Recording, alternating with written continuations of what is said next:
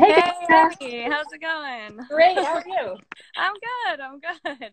Nice. It looks like you've got some sun where you are. It's been I off and know. off raining here in Portland. It was just raining like 30 minutes ago, so I'm fingers crossed that the weather window holds for a Nice. while. Yeah. Good timing. Yeah, no kidding. Always nice to do these outside, right? Absolutely. Yeah. I was out earlier with my boys and had a good morning. Nice, nice. Get outside.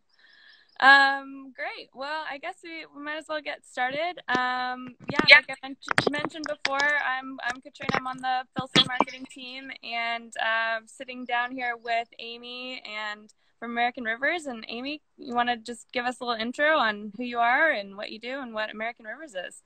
Yeah, you bet. Well, thanks for having me, Katrina. It's great to see you, and super grateful to have a chance to chat today, and also grateful for Filson, who's been a longtime supporter of American Rivers. So thank you.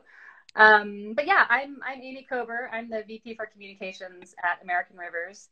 We're a national nonprofit river conservation organization. I'm talking to you from Portland, Oregon, but we've got staff across the country. Our headquarters are in Washington, D.C., and we have offices across the country. Nice. Nice. And yeah, I guess for the audience who isn't familiar with the work that you guys do, can you tell us a little bit more about what a national organization of river conservation means and does? Yeah, you bet. So at the heart of what we do is we believe life needs rivers. And I think, I'd ask everyone watching to think about what that means for you personally. Maybe you care about the safe, clean drinking water you have in your home, the coffee you made this morning, or the beer you might drink later today is made from clean water. Mm-hmm. We're all at home right now, and I think a lot of us are really excited for that first trip we can take. I know I'm really excited to get out with my family and do some river trips. I don't know if we can this summer or not, but that's an important part of our life. The recreation and outdoor opportunities that rivers give us. And our communities need healthy rivers. Rivers are where so many of our cities and towns grew up on. We founded cities and towns on the banks of rivers. And today, rivers are so important for our local economies, local businesses, our quality of life. So for us, every day, what drives us is this belief that life needs rivers. And it's super simple, but also incredibly important and complex. Yeah, absolutely. What drew you to American Rivers? I mean, what was your background? How did you become the director or VP of communications there? Yeah, well, I've been at the organization for a really long time. I feel incredibly lucky. I love my job. I love the people I work with. And what drew me here were I was always interested in environmental issues, conservation issues. I have a writing, I was an English major background. So finding American Rivers was amazing because I could combine these two interests. And it's just a wonderful place to work. I mean, the river community is such an incredible group of people, not just my colleagues at American Rivers, but there are so many amazing local river organizations across the country. We have so many incredible partners, and it's just every day I'm fired up and inspired by the people I work with. Amazing. Yeah. And, on that point, I mean, you guys work with so many organizations, so many different constituents as you work on these river projects. What would you say is American River's primary role in that? I mean, are you guys mediating conversation? Or are you actually boots on the ground restoring some of these watersheds? Or Yeah. So the unique thing about American Rivers is we bring whatever it takes to save the river. And to help the community solve its problems. And so we have staff out in the field doing field work. My colleague April is managing a construction crew up on the Middle Fork Nooksack River near Bellingham to remove a dam. We have staff who are in the halls of Congress. We have policy expertise, technical expertise. So we bring this really rich toolkit, and because rivers and water issues are some of the most complex in the world. And they're all interconnected. You can't solve a river problem without solving 10 other problems that are connected. Yeah. So our staff Our staff brings a wide range of expertise, and we also partner with a wide range of other groups because, you know, don't listen to anyone who tells you that, you know, they can take credit for any one success. I mean, all of our successes are because of partnership and collaboration. That's the only way to get things done. And so in a lot of cases, we are following the lead of frontline organizations who have been addressing these issues for a long time. Native American tribes are in the forefront of, you know, look at the Nez Perce tribe and their efforts to save salmon. The lower Elwha Clallam tribe was in the forefront of removing the Elwha Dam. So yeah, partnership is key. But I think, you know, I'm proud of the fact that American Rivers, that so much positive change around rivers and clean water has sprang from our organization. If you look at, so we're coming up on we're close to our 50-year anniversary. And wow. Yeah, well, I think that's incredible. 4 years. Yeah. So if you think about it, 20 or 30 years ago, the idea of removing a dam was crazy. Yeah. It's the most radical thing you can think of. I mean, read The Monkey Wrench Gang by Edward Abbey. It was like crazy. Mm-hmm.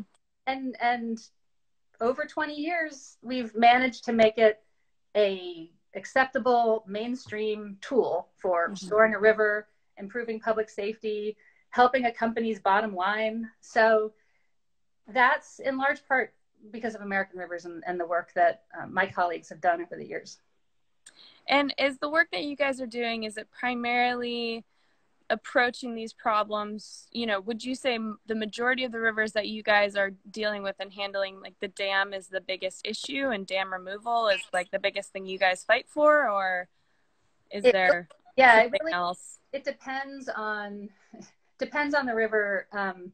Sure. I mean, dams and dam removal are a big piece of what we do, but we also, we're fighting on the national level right now for critical bedrock clean water protections that have been in place since the Clean Water Act for 50 years almost. And now the Trump administration is rolling them back. And that impacts every river and stream and wetland in the country.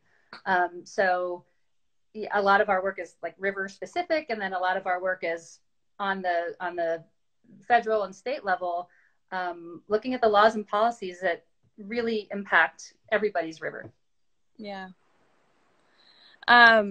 And then in terms of that, and that's so true. And there's so many, I'm sure there's so many issues out there and so many places to start, you know, and I know you guys produce your America's Most Endangered Rivers report, which helps you sort of prioritize. Can you tell us a little bit more about how that process works?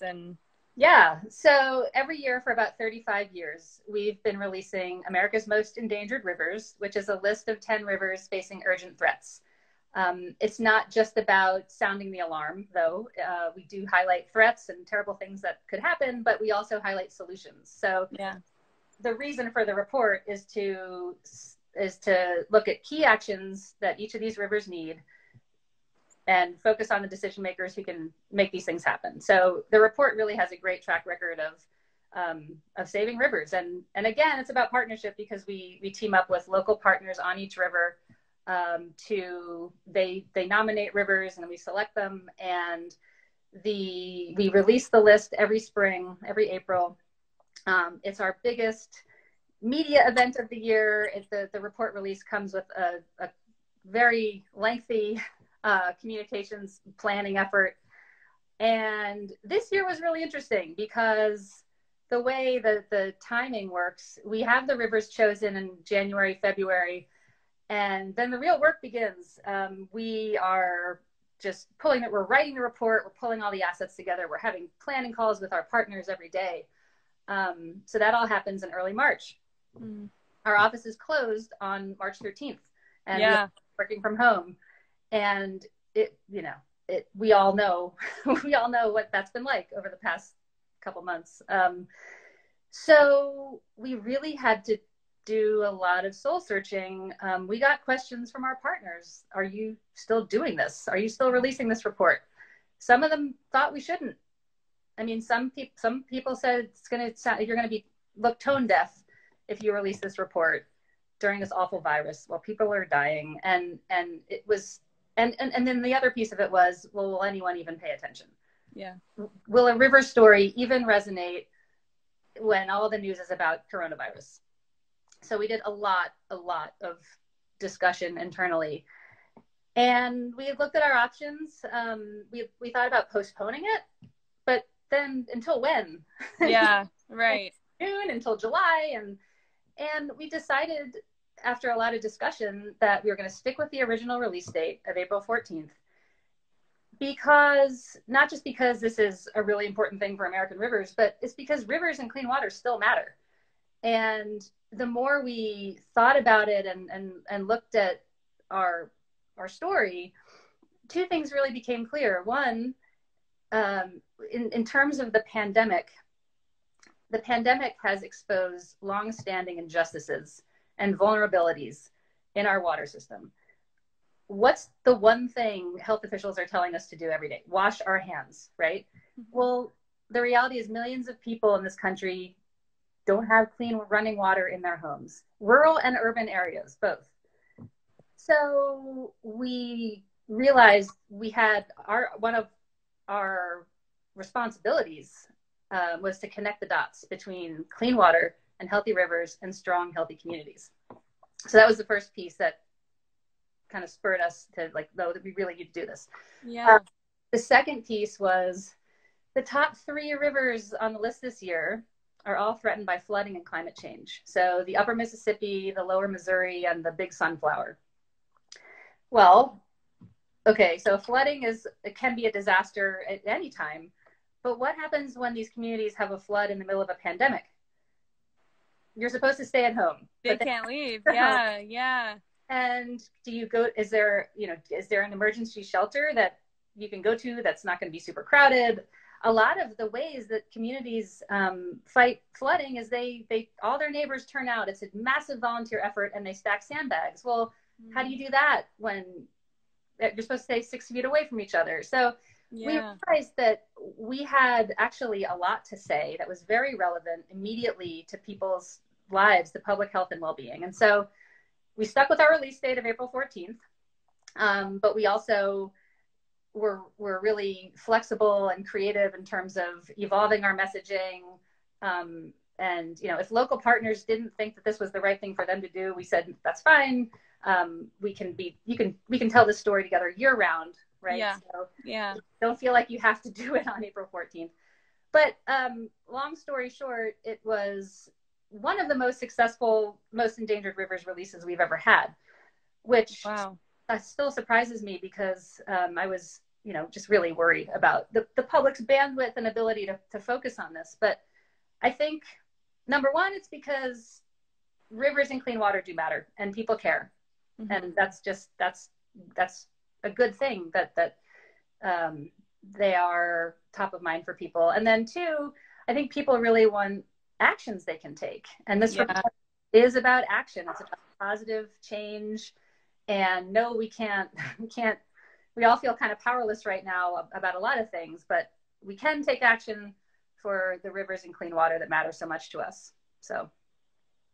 Yeah. And it's amazing to see that you guys have had that. I mean, that message is really resonating with people right now, and that it's been, the most successful report to date. And, one of the things that, you and I talked about before was, number one on the list, the Mississippi Delta. What can you kind of talk about that river specifically and what's going on and, sort of the problems that you guys are seeing there? Yeah. So yes, the upper Mississippi is number one. And the issue there is that we've channelized and managed this river for decades to get the water off the landscape as quickly as possible, get it downstream as quickly as possible. And if you build taller and taller levees, you're almost making the flooding worse because, and this is a kind of an issue of justice in a lot of cases, because the more wealthy communities have the funds and the resources to build these higher levees, and then they push the floodwaters on the less wealthy communities that don't have the ability to build the levees. And it's this downward spiral of destruction. What we need to do is we need to give the river room to flood safely. Floods are going to happen. They've always happened. It's a fact of life if you live on a river. And with climate change, they're happening more, and they're getting bigger. Mm-hmm. We can create space along the river to give the river room to move that protects people and property. And so we need this comprehensive look at how we're managing the river and the whole watershed. Yeah. And this is happening.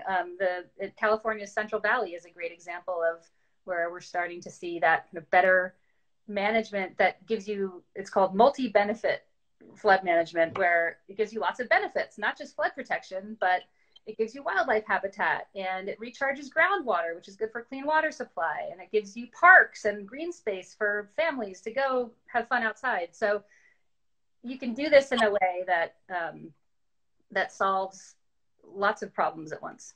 Sure. Yeah. And it's really about, to your point, finding the natural flow of that river, diverting it where it needs to go, and mitigating those flood events, for lack of a better term.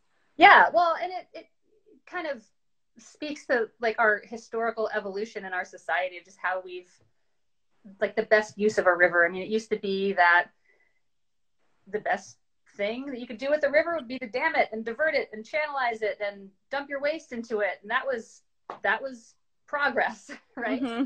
And now we know better, and we've seen the downside of that approach, and now we can not do that. Yeah. Protect and restore our rivers, and we know that gives us all kinds of benefits. Yeah, amazing. And then one of the things I'd love to hear from you, there's a lot of challenges in the work you guys do. What's the project that's most firing you up right now? Gosh, there are so many. I would say one of the most interesting and exciting ones is the work on the Lower Snake River. The Columbian Snake Rivers in the Pacific Northwest were the #1 salmon rivers in the world, and the Snake contributed most of the Columbia River's salmon and steelhead historically. And we have an opportunity to bring these salmon back. So the dams on the Lower Snake, there are 4 of them. They're in eastern Washington. They were built in the late 60s and early 70s. And they provide benefits. They provide transportation, so they're lock and dam structures. They provide hydropower and some irrigation. They've also been responsible for a massive decline in salmon returns. And the phrase Snake River salmon is really not great. It's very limiting. And I was actually thinking about who has written about the Snake River in the most compelling ways. And I was remembering the author, David James Duncan, who wrote books like The River Why and My Story is Told by Water. Look him up if you haven't read his books. It's really great. Yeah, but definitely. He talks about how the Lower Snake is, he says it's just the salmon's gate. It's not their vast wild palace. Because you think about the tributaries, it's rivers in Oregon, like the Lostine, the Powder, the Grand Ronde. It's all the rivers in Idaho, from the salmon, the Clearwater, the Loxa, rivers and tributaries in Washington. So this is the best salmon recovery opportunity we have in the lower 48.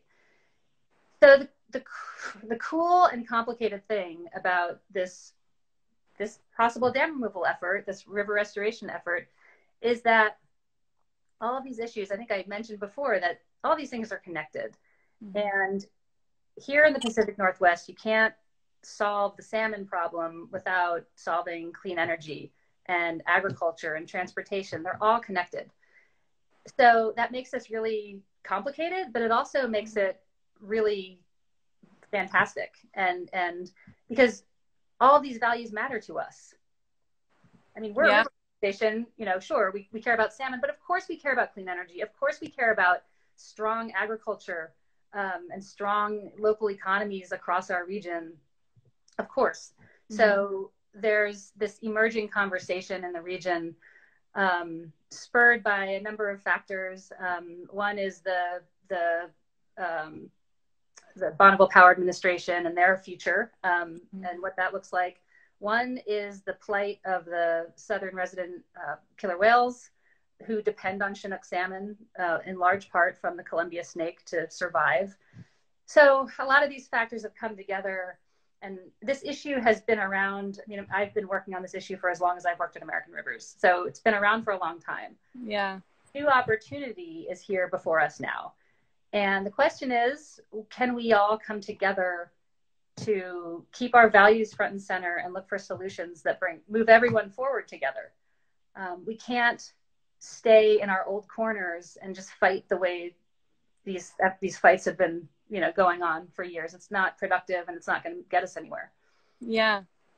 Now's the time to sort of, I was thinking about this a lot recently. It's like, you almost have like this reset moment, and especially for environmental restoration and conservation. And it's like, now's the time to be finding these creative solutions and bringing, lots of different stakeholders together. And I think that's pretty incredible. For sure. And I mean, it's one of the things I think American Rivers does best. And we have a track record of doing that. And not that these examples I'm going to share are like all that similar to the Lower Snake, but it's about finding those solutions. So, look at the Penobscot River in Maine, where American Rivers and our partners removed dams, and we actually kept hydropower production in that watershed the same, because while we removed dams, we could also change the operations of existing dams that remained.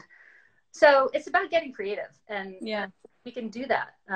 We've done it before, and that's what we do. We're committed to the process. That's why you guys have been around for the last 50 years. I mean, pretty incredible. I'm going to take some questions. There have been a few questions that have come in. First of all, someone has mentioned that they live by the Fraser River, which had the same issue last year. Have you guys done any work on the Fraser, or is that on the list? The Fraser in Canada? I think the Fraser's in Canada. We tend to focus on U.S. rivers, but the Fraser is an absolutely important river for salmon. Yeah, absolutely. Let's see. Here's another question. Oh, not a question. It's a comment. Oh, this is an interesting one. So, and I might kind of tweak it a little bit, but I know it's something that we talk a lot about in especially the Pacific Northwest, is this concept when you're in sort of salmon restoration mode, of wild versus hatchery, or wild strains and species versus non-native. Do you guys have a position on that, or is that more, not really in your realm? Yeah, we're not a fish organization. I mean, there are other groups that I would point people to for, to get into that, like Trout Unlimited, Native Fish Society. I mean, others have resources around that. We tend to focus on, we need healthy rivers. All fish and all people need healthy rivers. And so that's our main focus, is protecting and restoring the rivers so that we can have all fish, into the future. But for sure, wild fish are important. If you didn't have wild fish, that's where you can get hatchery fish. So we've got to protect the wild runs that we still have. Yeah, absolutely. In terms of the a few other river shout outs here, the MF Nooksack. Yeah, the Middle Fork Nooksack. So Middle Fork Nooksack. I was hoping you knew what the MF stood for. This is a really exciting project. So I mentioned my colleague April, who's managing that construction crew. This is a dam near Bellingham, Washington, and it is the top priority river restoration, Chinook salmon restoration project in Puget Sound, like after the Elwha. So wow, dams came down, and that's been fantastic. It's been an incredible restoration success story so far. So, but we need to keep it going. We still have a lot of salmon restoration, and specifically Chinook, because this is what the killer whales need. That's the Chinook are their kind of bread and butter. They need that in their diet. So the Middle Fork Nooksack is really important for Chinook restoration and other fish. So the dam will be removed this summer. They are mobilizing now. They're getting the site ready, and everyone always asks, like, will there be an explosion? Are you going to blow it up? Yeah. There will be, I think, a small one. July or August is what we're looking at, and you can be sure that we'll be covering that on American Rivers Instagram. So stay tuned. Yeah, that's great. Yeah, I mean, I've had the fortune of seeing a number of dams in person being removed during my time at American Rivers, and it's a pretty amazing thing. I don't know. I mean, if folks remember when Condit Dam came down on the White Salmon River about, many years ago now. There was the big blast, and then the reservoir drained really quickly, and it was just incredibly dramatic. And there's just something about seeing a river coming back to life that it just gives you chills. The river, when a river can flow free for the first time in 100 years, it's amazing to watch. Yeah. And the other amazing thing about removing dams that don't make sense anymore is that the river comes back so quickly. We talk to scientists all the time, and people who are studying the river following the dam removal, and they always express amazement at how quickly the river can just rebound, and the banks green up and the fish come back. And so, gosh, if we could just let rivers be rivers and sort of almost get out of their way a little bit. Absolutely. Yeah. But the other cool thing about the Nooksack is not only are we removing this dam, and again, it's a partner effort. The city of Bellingham is involved. The Lummi and the Nooksack tribes are involved. So we're not doing this by ourselves. Right. The other thing on the Nooksack is we're also working to protect it as wild and scenic.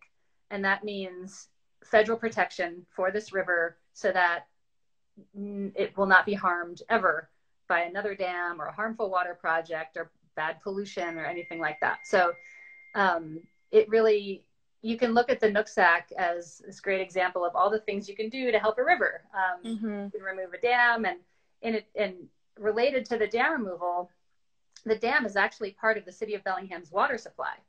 So that's something we had to fix. We had to right that before we could remove it. So you can have a sustainable water supply, you can remove a dam and bring the salmon back, and then you can protect the river so that it can continue to benefit all of the communities along its banks for generations to come. Amazing. Yeah, and someone else, speaking of success stories, someone else mentioned the Elwha, and the question was, what improvements have been seen since the removal of the, sorry, I just saw a squirrel run right by. That was so distracting. Yeah, can you talk a little bit more about the Elwha? Oh yeah, the Elwha. So I love the Elwha. I mean, I used to live in Seattle, and we would take a lot of trips out to the Olympic Peninsula for hiking and camping, and spent so much time on the Elwha River. And I remember one hike, I think is it Low Divide, where you go up the Elwha and then down in Quinault, North? I think so. Yeah. So I just remember, right along the river, all the way. It's like a 10-mile. Yeah, it's amazing. It's so that, and this was while the dams were still in place, like 2006 or something. So I remember being up above the dams, and it's just such a stunning place, old growth forest and clear blue water in the river, and just gorgeous. But just remember thinking, something's missing, right? I mean, there should be salmon here. There was a fish passage at the Elwha dams. They couldn't get up. So fast forward to today, the dams are gone, and the whole ecosystem has come back to life. And it's such a cool study of how you bring back a keystone species like salmon, and everything explodes back to life, from the insects to the eagles to the osprey to the bears to the elk, everything. All of a sudden, it's because it's all connected, and the threads are like the web of life weaving back together. Another neat thing on the Elwha is, so a dam, it doesn't just stop river, it stops sediment sand and gravel and all of that. And that actually starves the lower river of that. That's key to the river, the habitat building blocks. So now that the sediment can flow freely down the Elwha, it has totally transformed the beach at the mouth of the river, the whole nearshore environment. So it used to just be like this moonscape of rocks and cobbles, and now it's sandy, and the whole like I think there's eelgrass, and like all that whole ecosystem has come back. So it's impacting the ocean, that environment too. So it's really been amazing to see. And the Seattle Times has done a great job of covering that. Linda Mapes is the reporter who's been covering that for years, and she even wrote a book about it. Great. It's really, really great success story. Yeah. Another challenging river question in the Seattle area, Pacific Northwest. Someone's asking about the Duwamish. Do you want to talk about, I don't know if you guys do work on the Duwamish or challenges or successes you guys have had there? We actually had a recent success on the Duwamish. So the Green and Duwamish rivers were on our endangered rivers list last year. And the issue there, I mean, I know there are longstanding pollution issues that everybody's, continuing to work on cleaning up.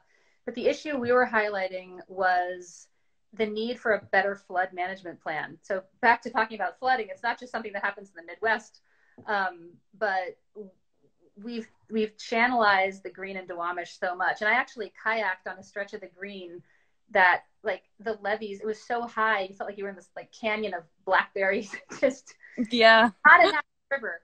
So we highlighted that last year, and the need for a better flood management plan that's going to not only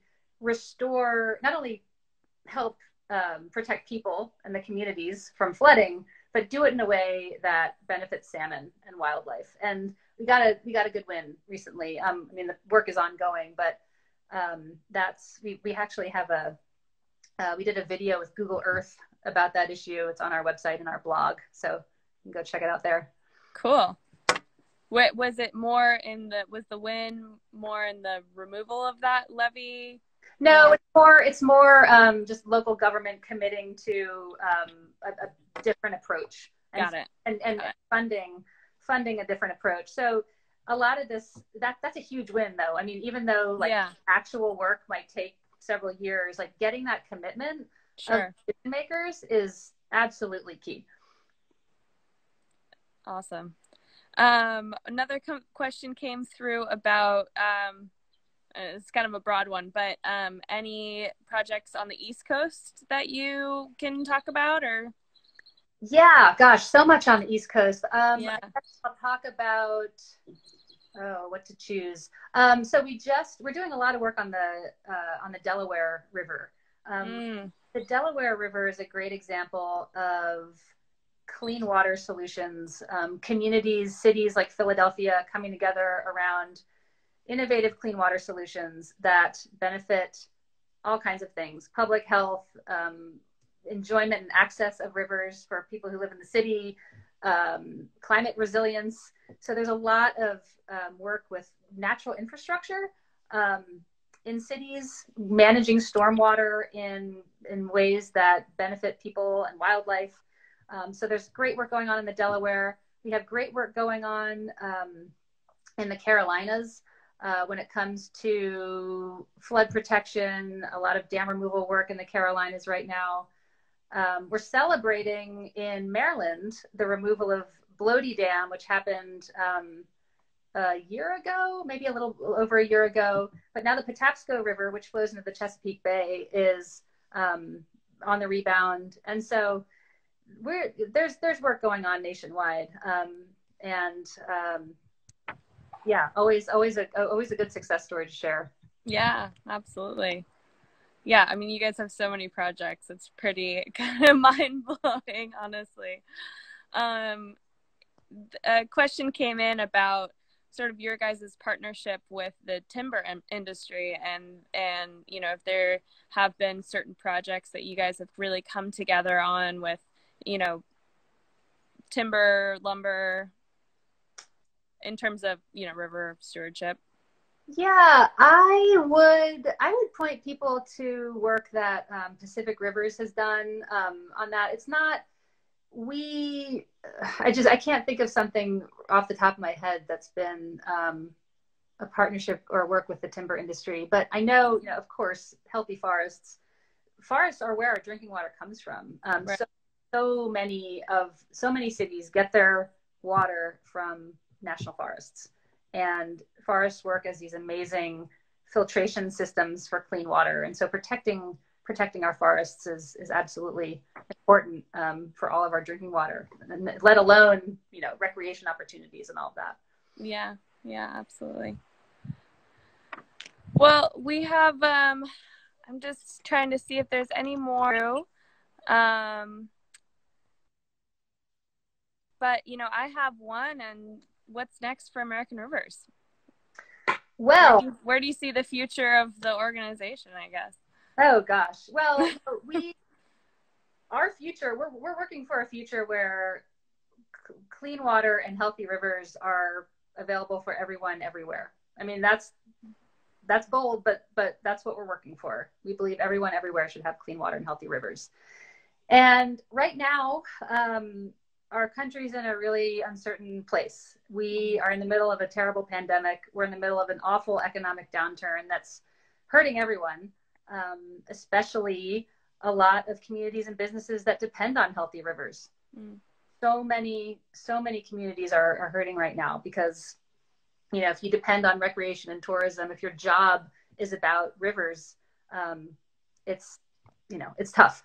So we are thinking a lot right now. We're going to be releasing a report in June that looks at the economic benefits of healthy rivers and the jobs that rivers provide. We're also looking at the kinds of infrastructure investments that we need to make sure everyone has clean water. Because as I mentioned before, this pandemic has exposed the fact that there's just incredible injustices when it comes to who gets to have clean water in our country. Yeah. So we're going to be speaking up about that. That's going to be a big focus for us. It is right now, and it will be over the summer.